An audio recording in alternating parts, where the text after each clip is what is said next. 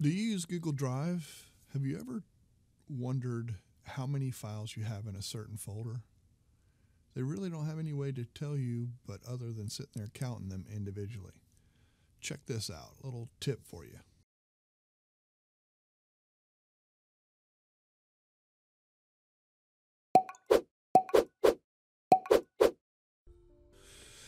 Okay, so here I am in program icons. These are the icons that I use for my YouTube daily tips.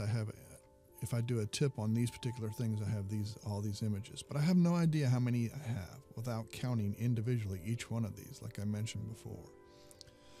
Well, here's a trick that no one really shows you or anything like that. So what I want to do is I want to go to the end. Okay, so what I'm going to do, if I have lots and lots of files, this is going to grow when I scroll down. That actually is the most that I have right there. I'm going to click on the very last file. You can see it turn blue. I'm going to hold down Control A. Control A selects all of my files. Takes a couple seconds for this to happen, especially if you have a lot of files. So you can now see that they're all highlighted blue. You can see all these files are highlighted blue. I've selected every single file in there, and you can see me scroll up and see how they're all blue. Any one of these files, but I was going to take the top one just because I'm here.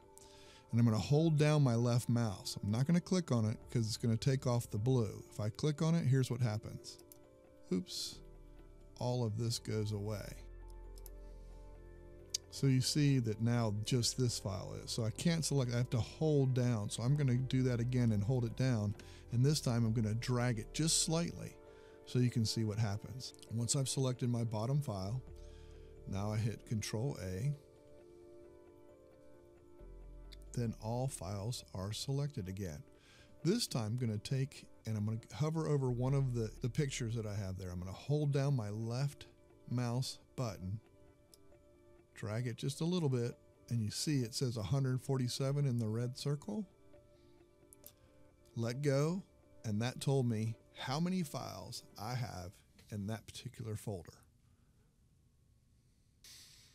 I hope this was helpful.